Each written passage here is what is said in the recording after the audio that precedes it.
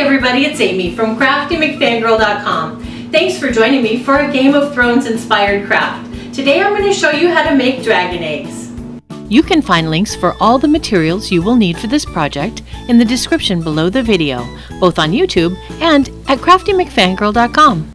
To make the eggs, you'll need 3 small foam eggs, air-dry clay, craft sticks, putty-colored acrylic paint, plum acrylic paint, light green paint, dark green paint, black paint, and paintbrushes. To make the chest, you will need an unfinished wood box large enough to hold 3 of the foam eggs with a little extra wiggle room, rhinestone stickers, brown acrylic paint, gunmetal silver paint, gold paint, and a fine tip black marker.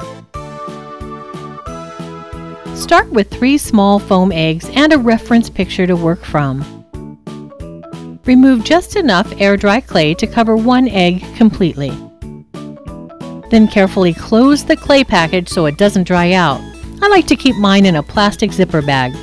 Working in patches, smooth out the clay and cover the egg evenly. Then smooth out the surface of the clay until you cannot see any wrinkles, joins, or cracks. Once the clay is smooth, it's time to add the scales. I used a craft stick with a scale shape cut out of it. Starting from the top of the egg, press the scale-shaped stick into the clay in a uniform pattern, working your way almost to the bottom. Leave a small amount at the bottom without the scale pattern.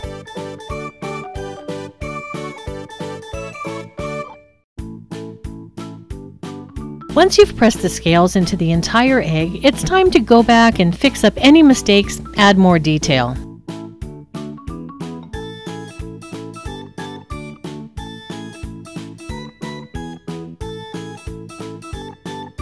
Then, use the points of the craft stick to add some speckles to the bottom of the egg where there's no scales. Repeat the same clay sculpting process with your other 2 foam eggs. Once I finished sculpting my 3 eggs, I went back a final time to fix more mistakes and add some detail. I used a sewing pin to add smaller speckling on the bottom of each egg as well. Let the clay dry completely before continuing. I let my eggs dry overnight. Start with putty-colored acrylic paint as a base coat for all 3 eggs. Paint the bottom of 2 eggs and paint the 3rd egg completely. Let the paint dry completely before continuing. Next it's time to paint the purplish black egg. Start with a coat of plum acrylic paint. Then add a drop of black paint to the plum to create a darker purple. Paint the darker purple onto the top of the egg, creating an ombre effect from dark to light. To paint the green egg, you will need light green, dark green, and black paint. Paint all of the scales with the light green base coat.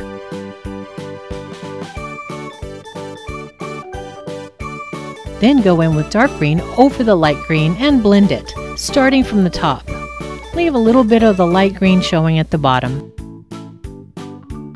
Next, mix a drop of the black paint with the dark green and use this darker color on the top of the egg. Again, blend downwards to create a dark to light ombre green effect.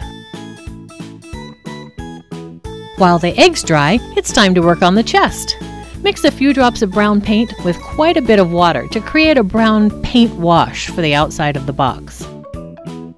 Working in patches, paint on the wash and dab some of it off with a paper towel. You want a light brown result with the wood grain showing through when you're finished. Then use a darker brown wash for the inside of the chest. Use the same brown paint, just add less water. Once the box is dry, it's time to paint on the details. Start by finding an example of the chest online. The chest is very detailed and complicated. I decided not to try to paint an exact replica, but instead I used the image as a point of reference to get some of the look of the original chest onto my version. Start by drawing on the silver portions. And fill those in with metallic gunmetal silver paint. Next, draw on the gold details and fill in those shapes with the gold metallic paint. Once the gold paint has dried, you can add some dimension with stick-on rhinestones.